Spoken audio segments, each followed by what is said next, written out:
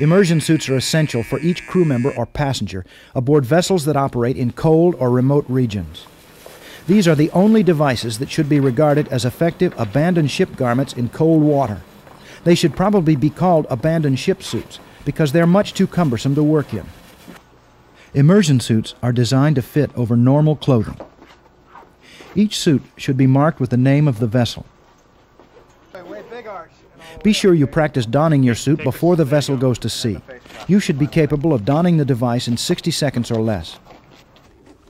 The suit must fit properly and form a tight seal around the face. It must be free of holes or other defects and have a free-sliding zipper. It should have an inflatable pillow. The pillow keeps your head and neck out of the water for better thermal protection and helps eliminate the fatigue of holding your head up. Inflate it every time you inspect the suit to be sure it's still airtight. Each suit should feature a signal light, preferably a strobe, and a whistle.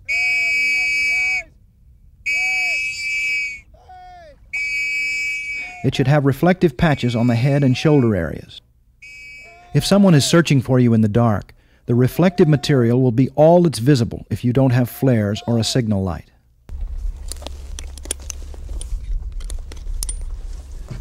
Preferably, your suit will include a lifting ring and buddy cord.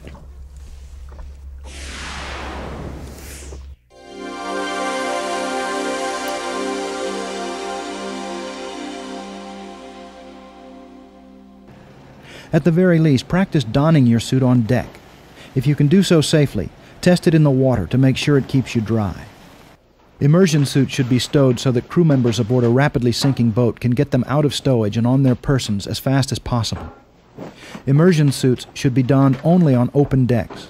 The enormous buoyancy and bulkiness of an immersion suit means that you may be trapped if you put it on inside a vessel that sinks suddenly. Immersion suits should be stowed in the bag provided by the manufacturer. To eject the suit, simply hold the bag upside down and thrust it sharply downward. Wear as much clothing as you can under the suit, including a watch cap and shoes or boots. Practice in advance to be certain the garments you intend to wear will fit. Slipping a plastic bag over your feet helps eliminate friction. On a rolling deck, sit down and put the suit on like a child's pajamas. First, get your feet into the legs. Next, put your weak arm into one sleeve. Use your strong arm to pull the hood over your head. Put your strong arm into its sleeve after the rest of the suit is on.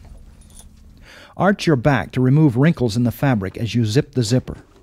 Be sure that your zipper has a lanyard long enough to enable you to grasp it easily with the gloves on. Close the face flap before you enter the water. Unless you have a suit with detachable gloves or a zippered hand opening, you'll have virtually no use of your hands with the suit on.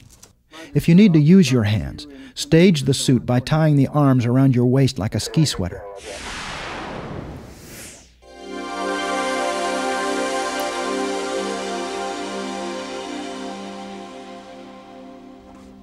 Enter the water from the lowest possible point. Be alert to hazards below you. Use your inboard arm to protect your head from striking the vessel. Cover your face with your other hand to keep water out of the suit and to minimize the cold shock.